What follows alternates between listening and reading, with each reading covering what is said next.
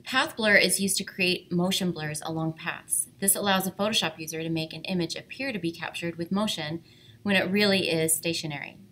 When using the path blur, the pins are set as paths, multiple pins connected to a continuous segment. Paths can be used to create blur or prevent blurring if set to 0. And you can see here, these would be set to 0, preventing the blur, and these down here are adding blur by numbers higher, or the slider set higher than 0.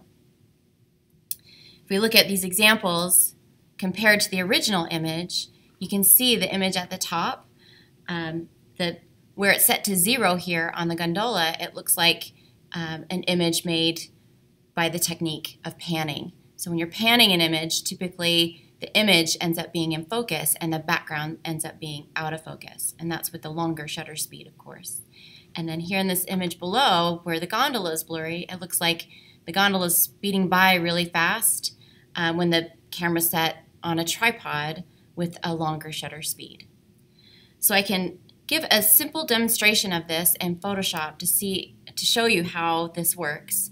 And like using all these other filters, you want to go to the filter and go to the blur gallery, and then the path filter is right there. So here you are with the default blur, and here you can just change that. So here if I move it, click on these points and click and drag, I can change that angle of that blur where the motion is blurring.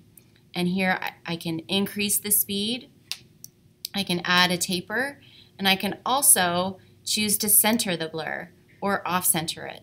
So depending on what look you want, I would recommend just playing around with all these different settings.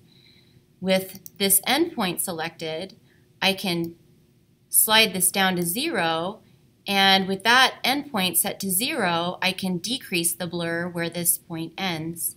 So here I can simulate that panning action, and depending on how fast I want it to appear moving, I can increase or decrease the speed here.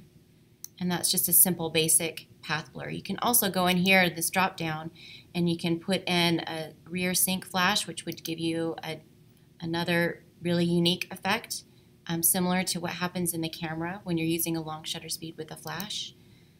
Or you can end up customizing your blur and end up just creating something really cool and unusual and new.